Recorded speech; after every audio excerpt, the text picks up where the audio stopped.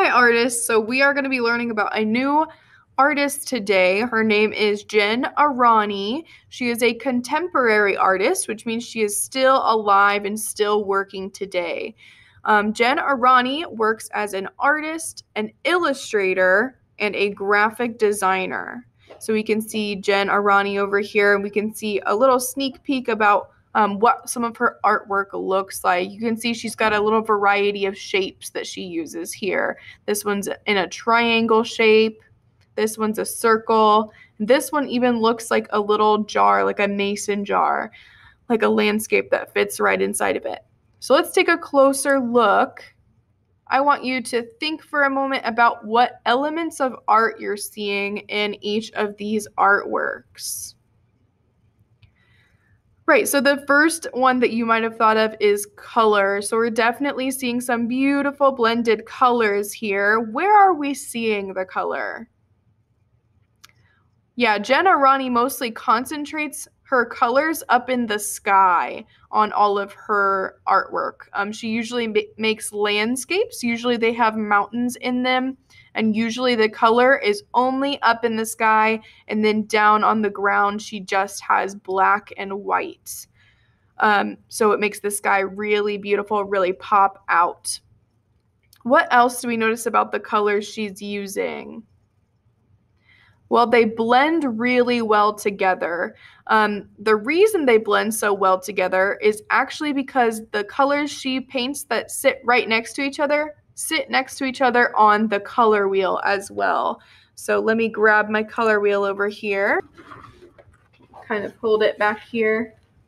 So we see in this first one over here, this painting, we see blue and purple and red. We see the same color scheme over here. Where is blue on this color wheel? So it's all the way over here, right? So where is purple and red? Well, purple and red are right in line with blue.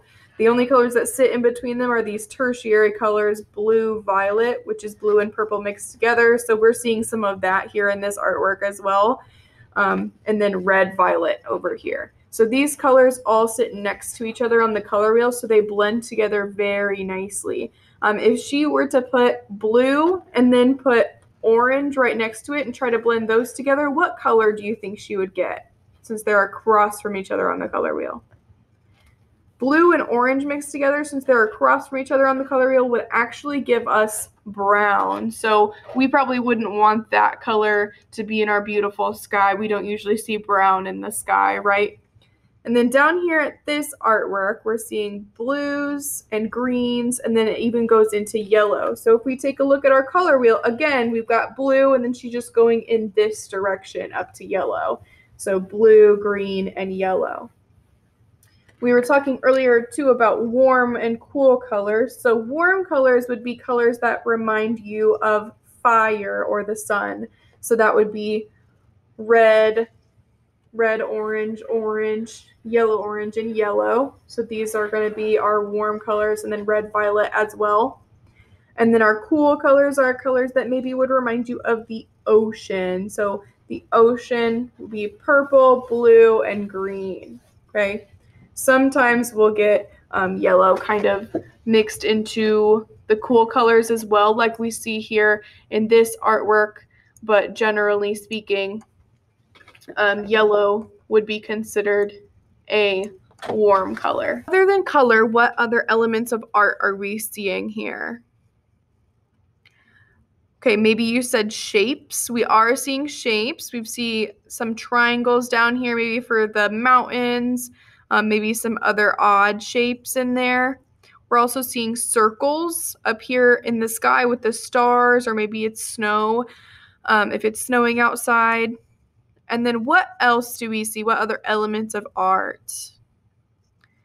You maybe said line. We're definitely seeing some thick lines back here at the edge of this mountain, and that reigns true in all of these other artworks as well. We're also seeing lines that go along with texture and value, which give form to are mountains that we're seeing here. So she's using lines to add texture to the sides of these mountains, which also gives them form and value, makes them look 3D, makes them look realistic. All right, so let's take a look at a few more of Jen Aranyi's artworks. So over here, you can see she's painted these on pieces of wood instead of pieces of paper. And I believe she's used acrylic paints instead of watercolor or tempera cakes, okay? So that would show up a little bit better on wood. So she's using a little bit of a different material, but you can see she's still got pretty much the same outcome here. She's painting pretty much the same things. Over here, we've got buildings, so that's a little bit of a change for her. Usually we see that she does not use buildings. She usually has mountains or trees. This one even has a little tent like someone's camping, so that's something pretty interesting about this one. Over here, we're seeing one earlier. We saw one that looked like it was maybe in a jar. This one looks like it's in a little bottle that's sealed with a cork on the top. This one even has a little house in it. You can see the path leading up to the house, but she's still got those trees in the background, and she's still got her cool colors in here with the addition of yellow. So we are going to be using either cool or warm colors. If you happen to have paints, that would be awesome to use for this. You'll also need something black to draw with, so a crayon, a marker, just something that's black. Okay, I'm going to use crayons for mine. And if you do not have paints, I'm going to show you how to make this work without using paints. I am actually going to be using crayons for my own artwork as well. So let's hop on over and I will show you how to get started on this.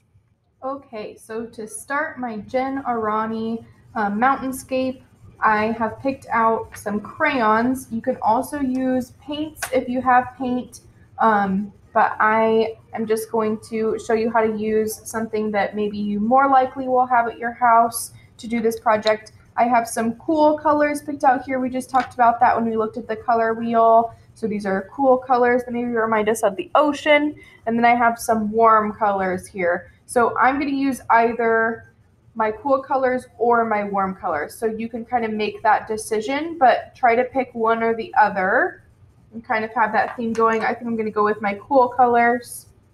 So I'm going to set those aside for right now. I'm going to start with a black crayon or a black marker, whatever it is you want to use. I'm going to find wherever I want my mountains to start, and I'm going to just draw a zigzag line for the tops of my mountains all the way across my paper. And I'm using a rectangular piece of paper. If you want to make this a different shape, you can absolutely do that. We saw Jen Aranyi make some that look like they fit into little jars. She makes some that are triangles. She makes some that are squares, some that are circles. So if you want to cut your piece of paper into the size or shape that you want, you can absolutely do that. I'm just going to stick with my rectangle. So again, like I said, I'm taking my black, and then I'm going to just draw a line somewhere in the middle of my paper. It's a zigzag line, and I'm going to draw the tops of my mountains. So maybe I want some of them to dip down really low. Maybe I want some of them to be kind of close together and kind of go really tall. It's all up to you how big your mountains are. So I've got this one that's going off the page. All right, so now that I have my zigzag line, I'm going to move up here to the top part. This is where the sky is. And remember, Jen Aranyi uses really beautiful colors. You're going to use either warm colors or cool colors. That's generally what Jen Aranyi uses as well. So I'm going to use cool colors, like I said, and I'm just going to pick one to start with. So maybe I'll start with blue, and you can paint this in stripes up in the sky, or you can kind of blend them together in different areas. So maybe I'll put some blue down over here, but I'll just put a little patch of it. Again, you can do this with markers, you can do this with colored pencils, with crayons like I am, or if you have paints, that would be the best option. So if you have paint at your house, that would be an awesome tool to use for this project because that's usually what Jen Aranyi uses. That's what our artist that we're studying uses. So I'm going to do just a patch of blue there. Maybe I'll do one over here. All right, so now I'm going to move on with some green. And then I'm going to overlap a little bit. So you could do the same thing with paints. You can overlap these colors and kind of mix them together. So when I overlap blue and green, I get a color that is called blue-green. That's actually a tertiary color.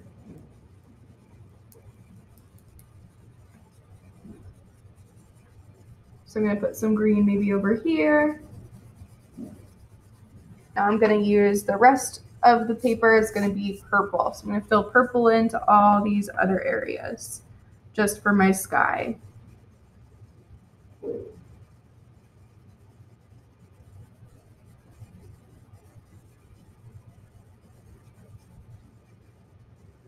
So something to note here, when I mix blue and purple together, I get a blue purple, a blue violet.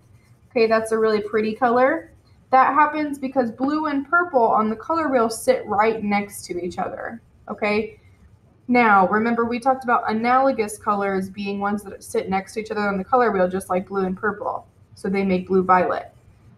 Purple and green do not sit next to each other on the color wheel. So if you blend those two colors together very much, you're going to make kind of a brown color. So I'm going to just do the purple next to the green, but I'm going to try not to mix them together. All right, so I've just finished the colors in my sky.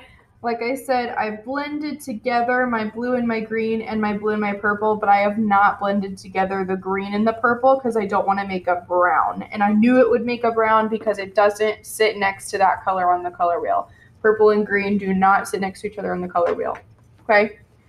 All right, so now you can add some snow and stars up here. If you are using paint, you can use some white paints and paint little dots up here for stars or for snow, just like we see in Jen Aranyi's paintings.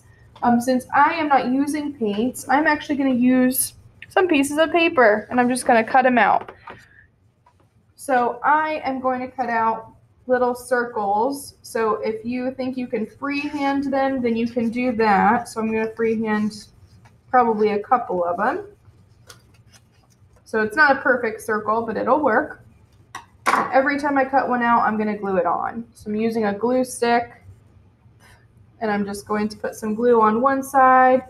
I'm going to get really sticky fingers. I know you guys don't really like to get sticky fingers. I don't either. I'm going to decide where I want it to go and just plop it right down.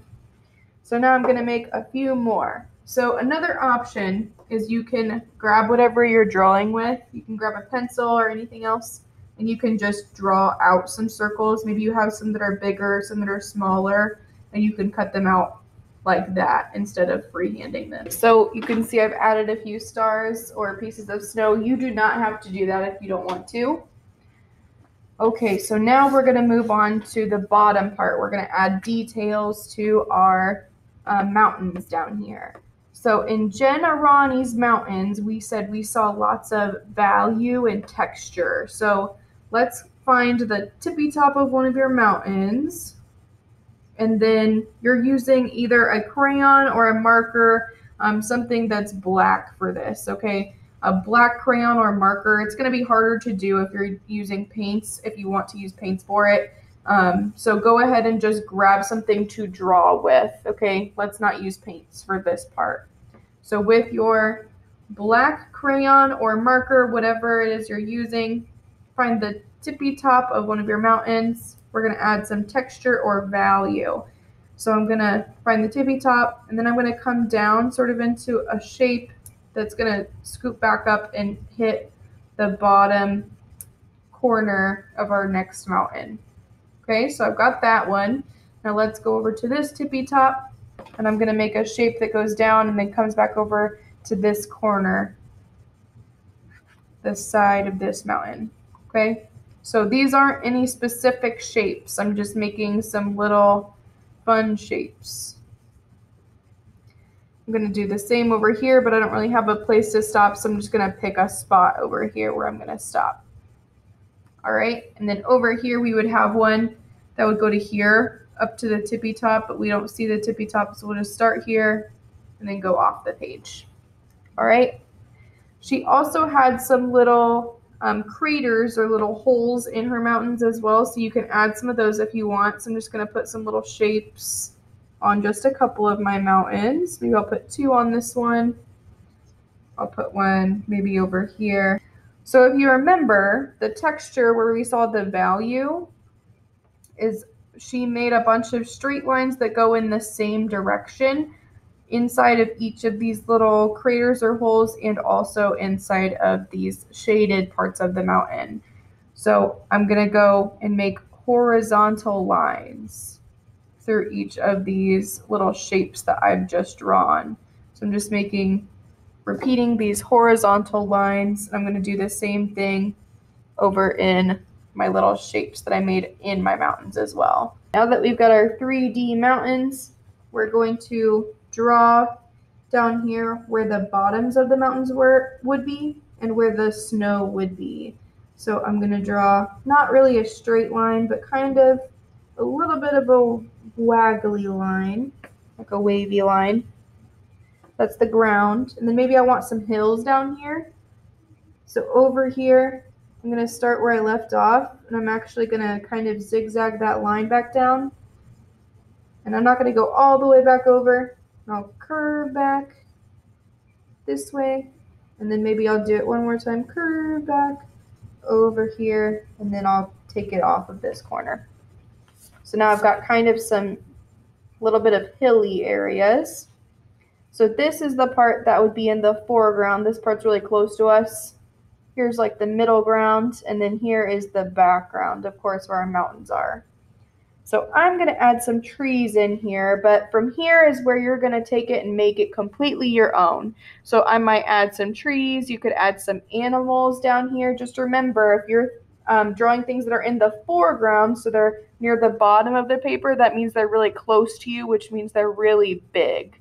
And then things in the middle ground would be a little bit smaller because they're a little bit further away. And things all the way in the background, all the way back here, are going to be the smallest things. Okay, because they're really far away from you in the background. Okay, so I've cut off a lot of that tree.